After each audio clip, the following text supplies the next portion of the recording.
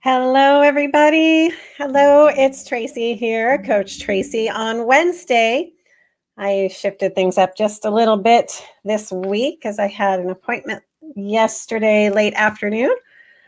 So we're doing Wellness Wednesday, and the topic today, we're going to be talking about fear of missing out. I know it's something I remember, gosh, as a kid, and lots of times in my life, FOMO has shown up, and it just causes some real challenges, and can really put your mindset in a place that's not serving you. And so anyway, we're going to talk about that today, and give you some tips on how, if you are experiencing fear of missing out, you notice that you have a lot of anxiety because of that and stuff. I've got some great tips for you as well. So, excuse me.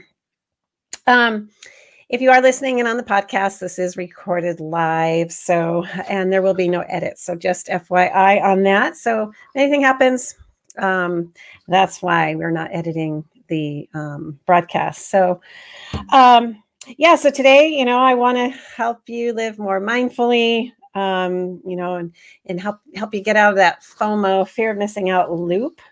And like I said, before I get to that, some options to help you get out of it. We're going to go ahead and talk over what can cause fear of missing out, what happens with that. So make sure my phone is off. There we go. So as I understand now, fear of missing out is not a new behavior. It was something that's been in our DNA from, when we were hunters and gatherers.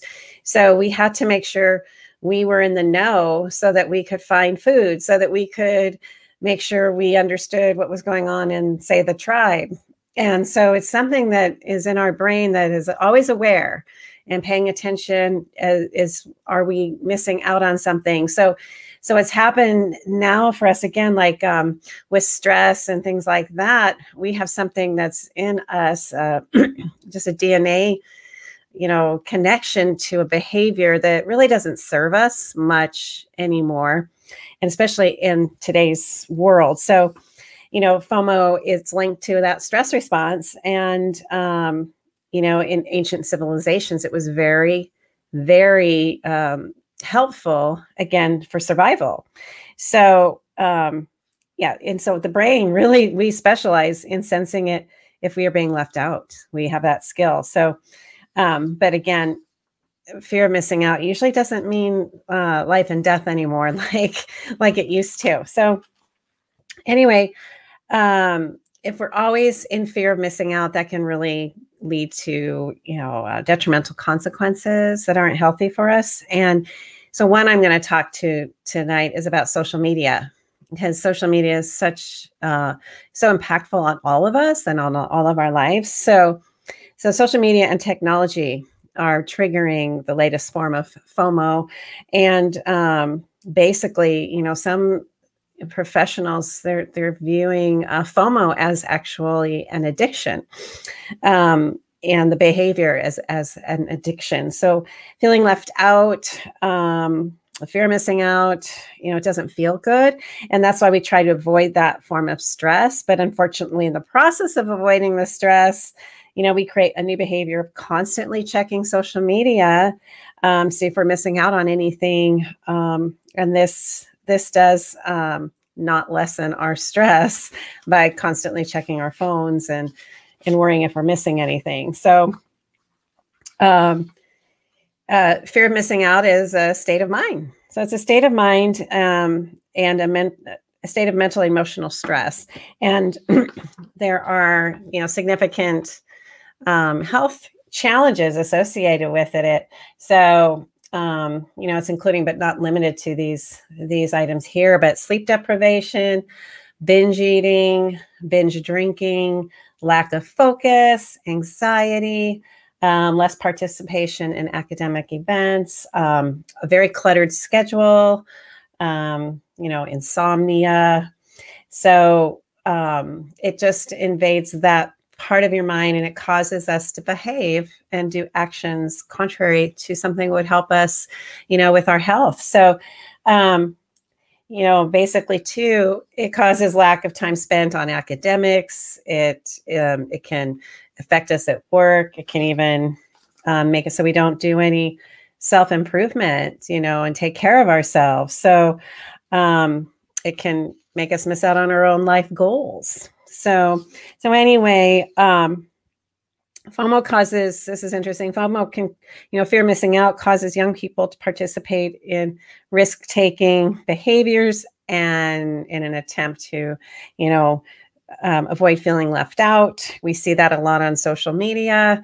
And sadly, that just can worsen the, unhappiness that someone might be experiencing. So it's like in an attempt to avoid a negative feelings associated with being behind. Social media has become a platform, for people to divulge personal information about themselves and their activities with the public. And so this can basically come at a cost, leading to also online bullying, online mocking, and actually lower self-esteem when young people are doing this. And so, and it's not just young people, I shouldn't say that, but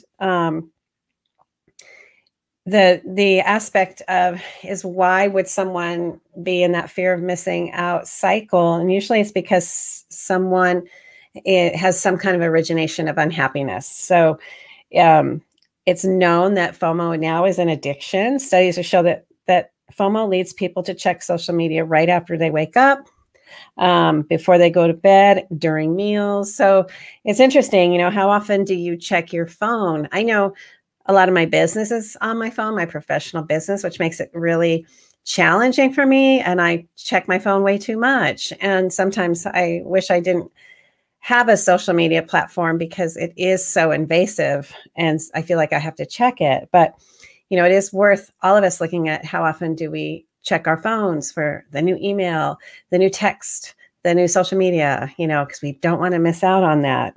A Time article reported that people between the ages of 18 and 24 check their phones an average of 74 times a day. So if we multiply that by, gosh, I wonder how much time they're spending on it each time. People between the age of 25 and 34 check their phones an average of 50 times a day. And then people between the ages of 35 and 44 check their phones an average of 35 times a day. And so I think it's funny. I think it's funny that the article left out at age 44, like, and nobody 44 and older has a smartphone. Or it's checking social media. Anyway, I found that humorous. Anyway, but anyway, any one of us, we don't realize that, we possibly are using social media to try and make ourselves feel better.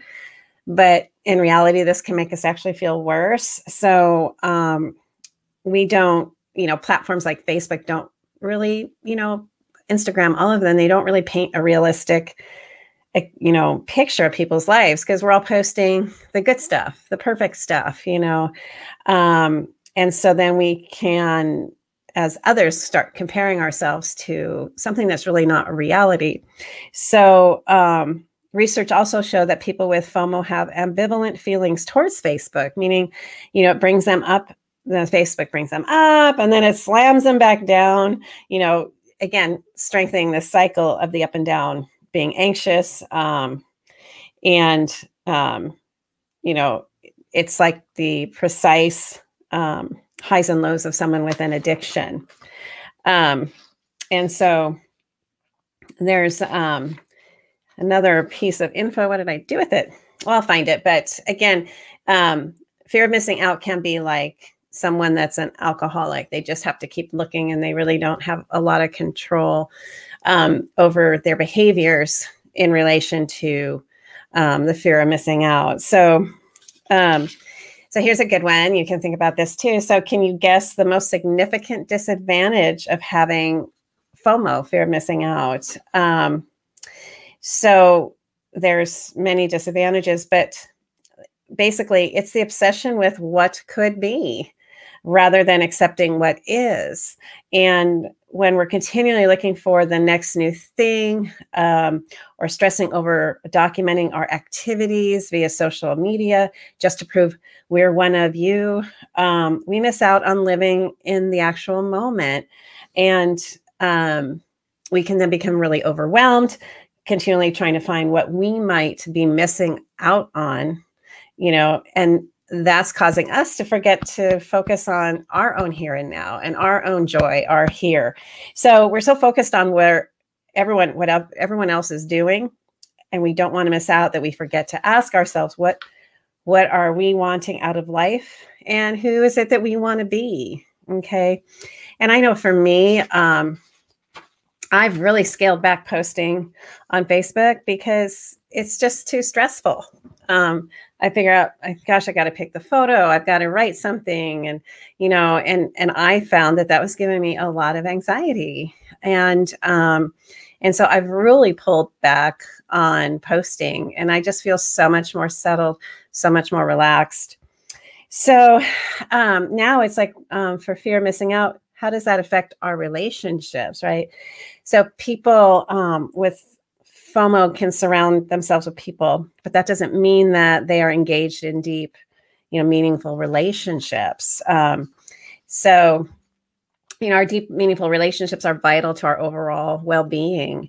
And so the studies are showing that individuals with a supportive and rewarding relationships have better mental health, higher levels of subjective well-being, and lower rates of morbidity and mortality. So relationships are essential for us and to cope with stress and adversity, as well as, our own way of learning, growing, exploring, achieving goals, cultivating new talents, finding purpose and meaning in life is a lot through these relationships. And so a lot of these studies are reporting that people who regularly take part in satisfying relationships with family, friends, and their community are happier, have fewer health problems, and actually live longer.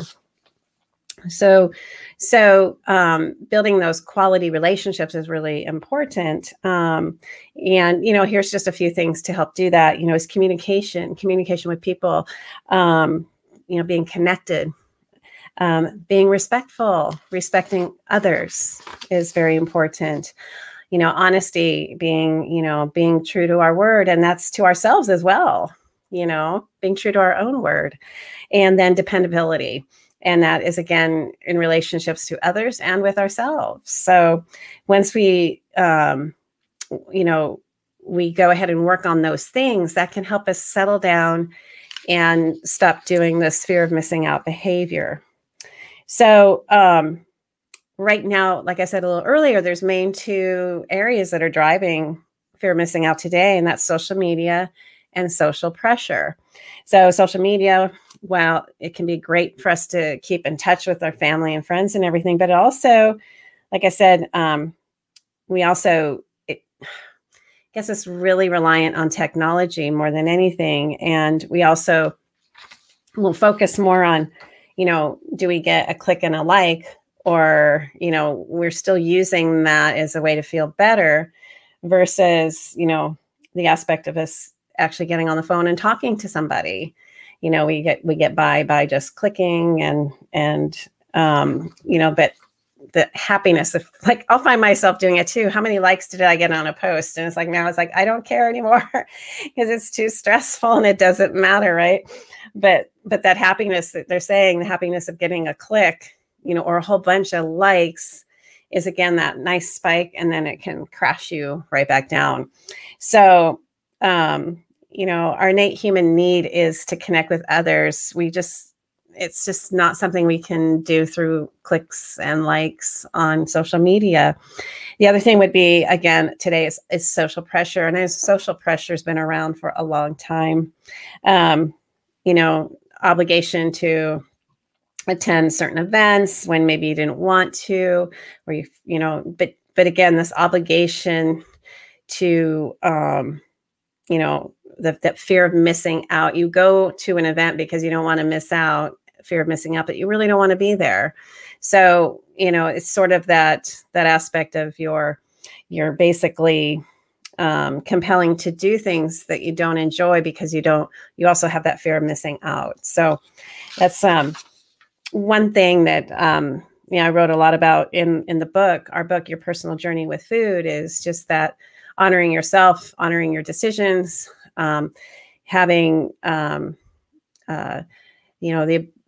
if you don't want to do something, you really don't want to do it, then go ahead and if you decide to go, why are you doing that? And is it because of fear of missing out? If it is, then, hey, maybe you just say, hey, I'm not going to go and practice that skill of saying no, So next, we're going to go into how we can quiet this fear of missing out.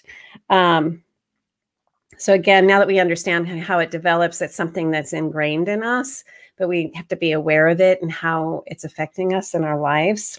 The first thing we need to do is find out, usually, again, FOMO is leading out of some kind of an unhappiness.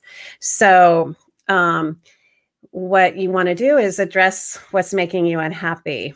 And so in my book, Ingrid and I did a life radar, and it's on page 5 of the book. And again, we're just assessing our life. And so we can, in this radar picture, you can, rate yourself in a certain area. And that's anywhere from, health, relationships, physical activity, joy, spirituality, relationships, finances, creativity, social life, career, education, and cooking, those kinds of things.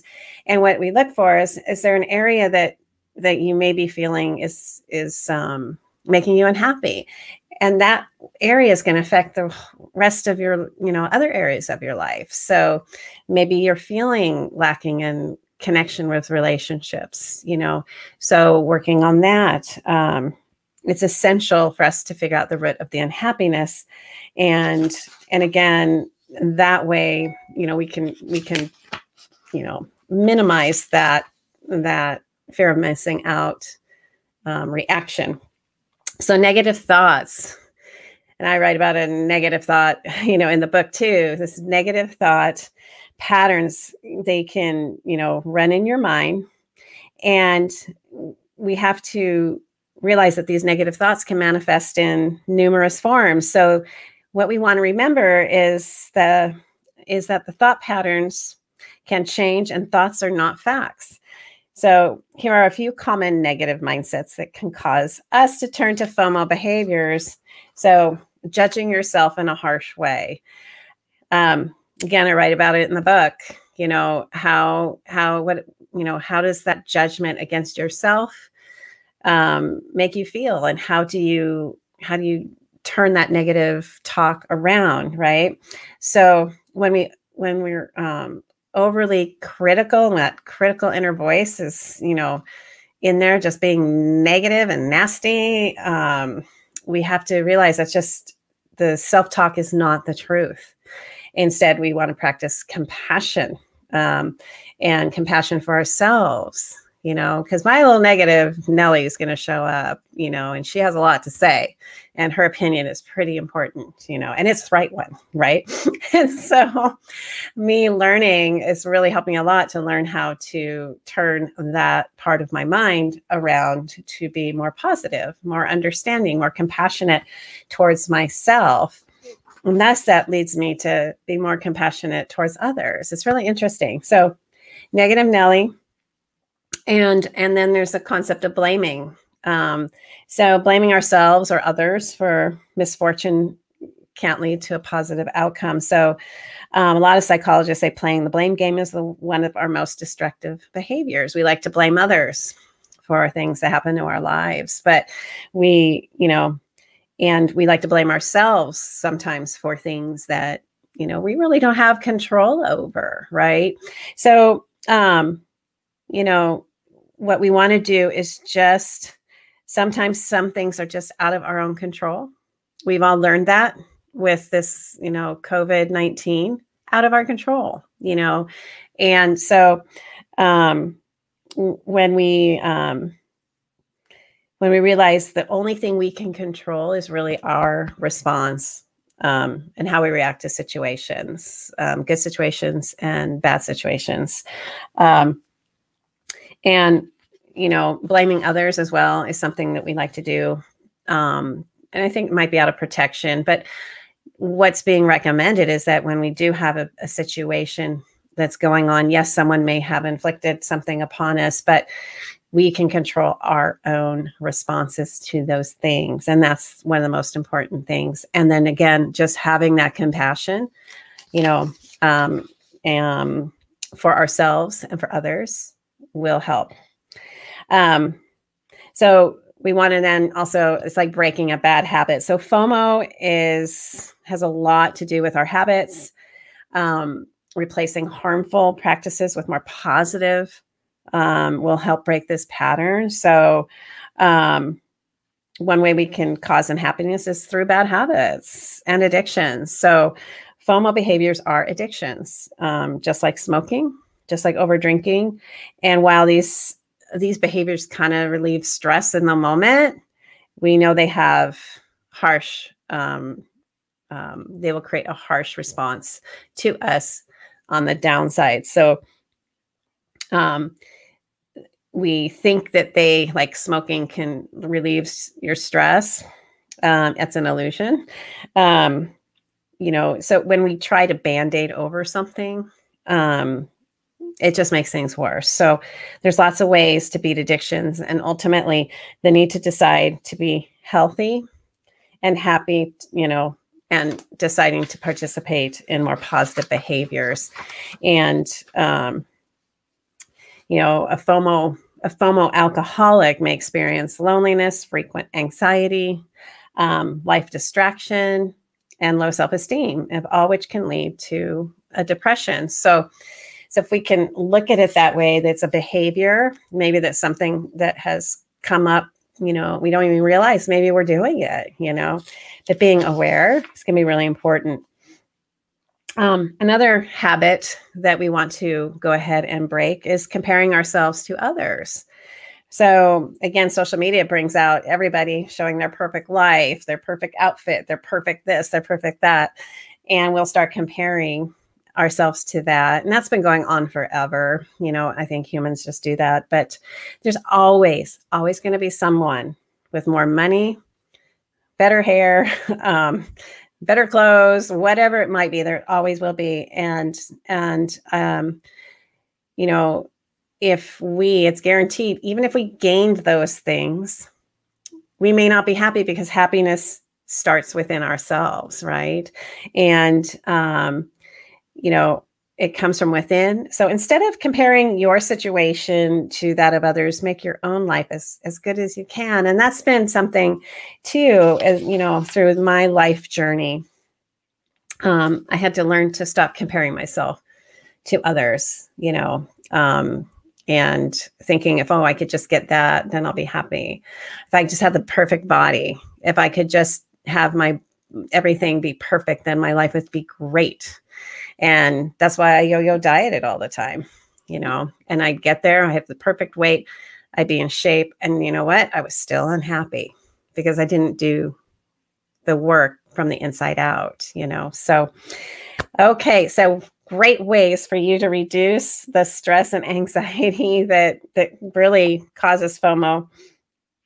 So we want to do natural and healthy ways to do that. And so we can kick those FOMO addictions. So there are lots of ways to reduce stress and anxiety, but here's some good ones. I know I've said this before, yoga, get out and connect with nature, get out for a walk. That's one thing COVID-19 helped force me to do. It got me outside more than ever. Go ahead and journal, meditate, learn to be present. Just, be okay being where you are and settled. Practice a calming breathing technique. Exercise, let that body move. If you're stressed out, your body needs to move. I say burn that adrenaline, burn that cortisol out. So some of my best runs were when I was really stressed out, because I had to get rid of it. And yeah, your body wants to run. It wants to move fast because that's what it's programmed to do under stress. So exercise, do some really, good body movement. Volunteer. Go for a run, join a team sport. I love this. For readers, do a book club. Get regular sleep on a regular schedule. I fought that one big time, but it's so much nicer now when I sleep on a schedule. And get creative. It's like I was telling you earlier about that radar, the life radar, is there's creativity, social life, career, finances, relationships, all those things are important. And so if you can look at what's going on in your life, we can go ahead and, help do that. And I realize I got to plug in my laptop. I didn't plug it in. Hold on one sec.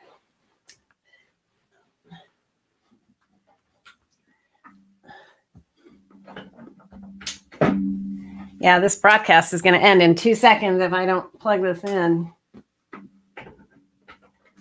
All right. The show will go on.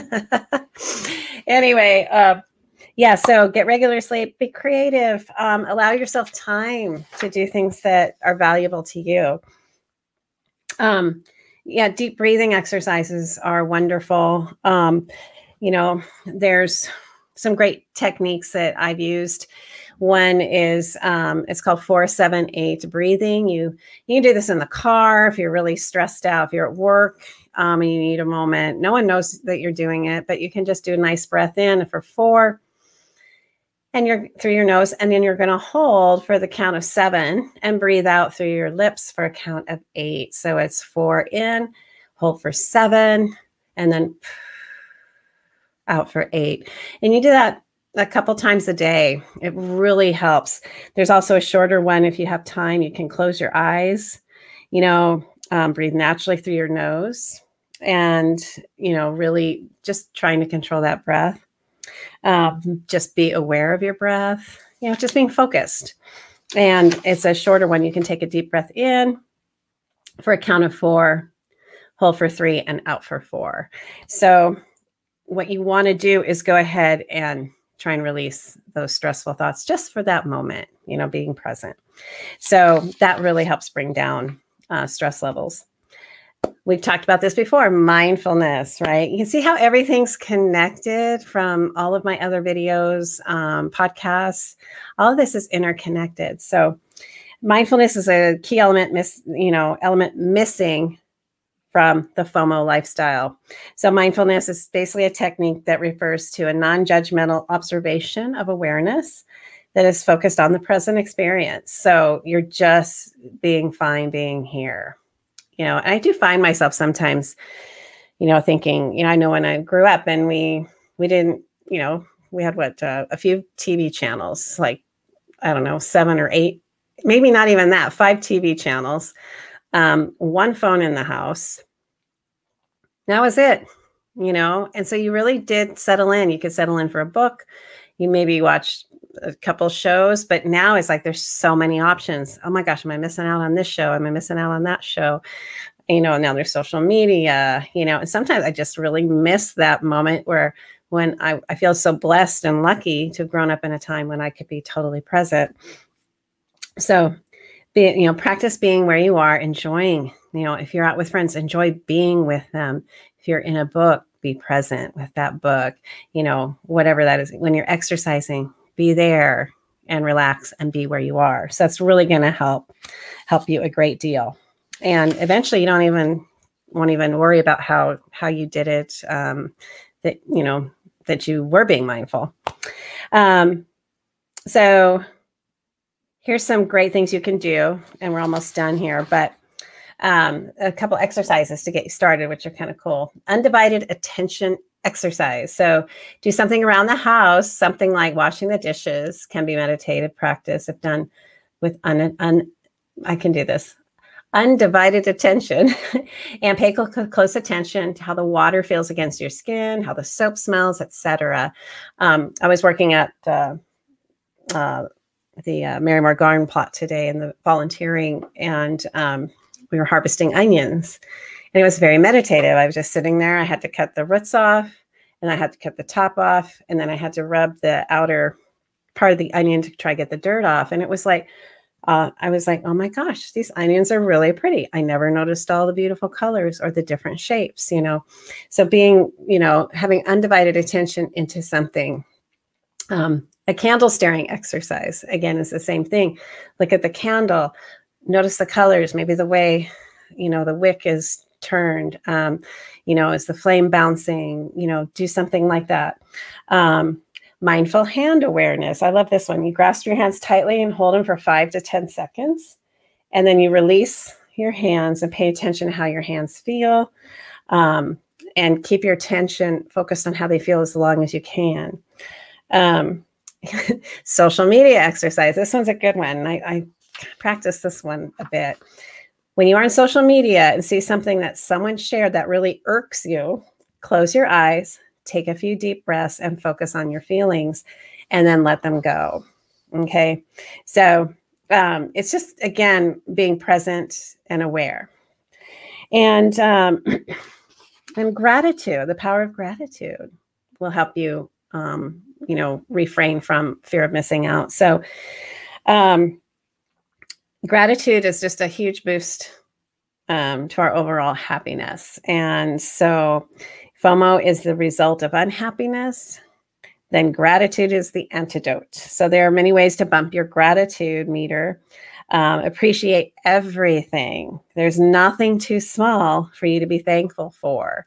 So I might want to say, hey, I'm thankful for that little icon in the top of my laptop that let me know the battery was about, my laptop was just about to go down. You know, I'm so grateful for that. You know, I'm so grateful for this pen, you know, so I could write notes. I'm really grateful for everybody watching. So just anything, appreciate everything. And it's not, you know, it's not only about being thankful for positive experiences. We got to find gratitude in our challenges as well. So, and that can be hard, but, you know, challenge brings lesson, challenges bring growth.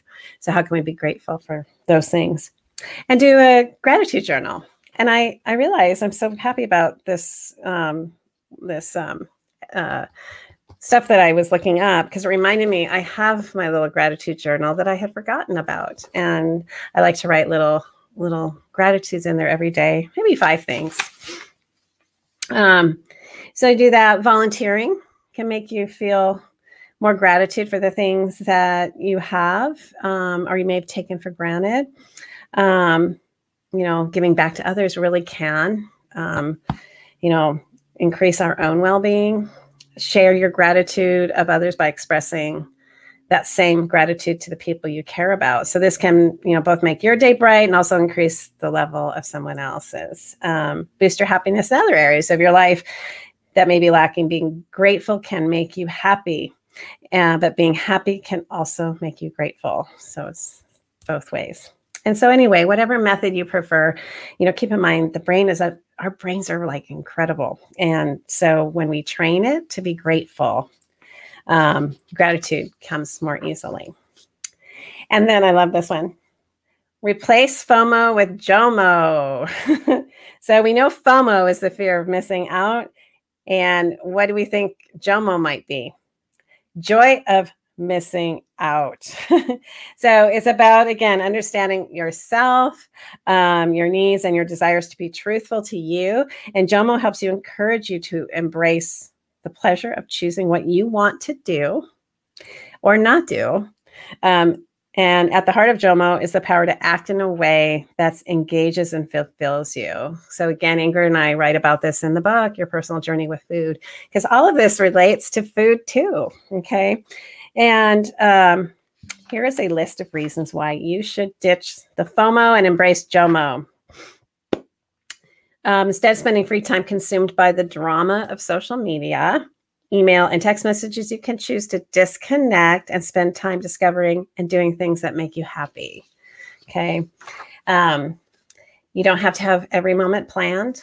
Go ahead and have time for your schedule to flow, allow for spontaneity, you know, and, you know, that's a chance to ask what the quieter inner voice wants to experience.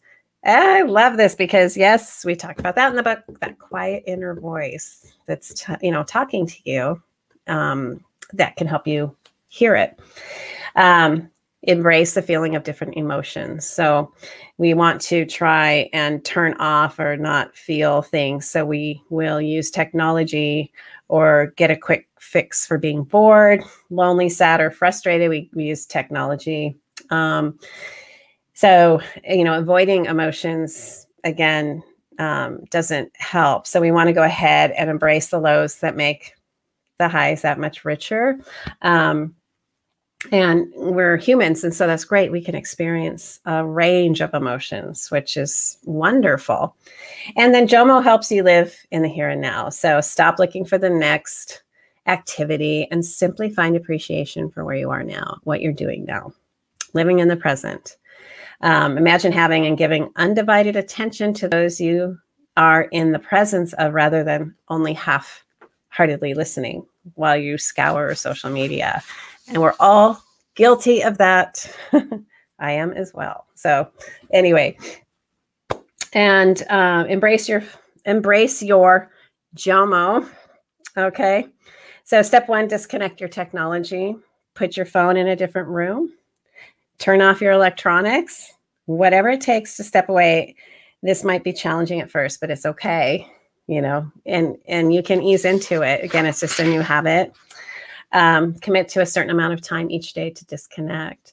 So plan your activity during this time to be, to help serve as a distraction until you become used to being detached. So activities could include writing, going for a walk, looking through an old photo album. The possibilities are unlimited. Step 3, reconnect in person. So look people in the eye when you talk to them, rather than through your phone. This step can also include reconnecting with yourself and indulging in something you like. And then understand what others I love this. Understand what others regret in life. It's typically deeper, more meaningful aspects of life, such as not living our personal truths, not appreciating our relationships, not spending time with friends, and not being honest about who we really are. And attending an event out of obligation is going to be pretty low on this list. So again, what really matters in your life, we need to determine what that is. And it's probably not streaming social media.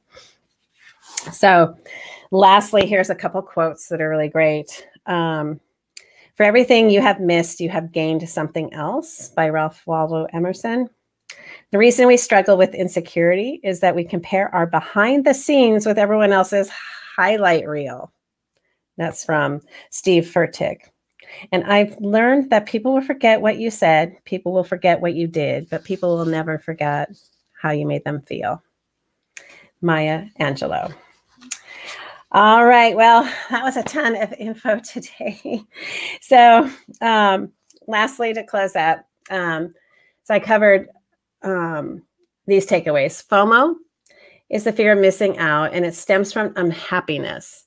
And it's not a solution, but a distraction from that unhappiness. FOMO can negatively impact both mental and physical health. FOMO provides temporary avoidance, but the underlying challenge remains. FOMO exacerbates stress and anxiety.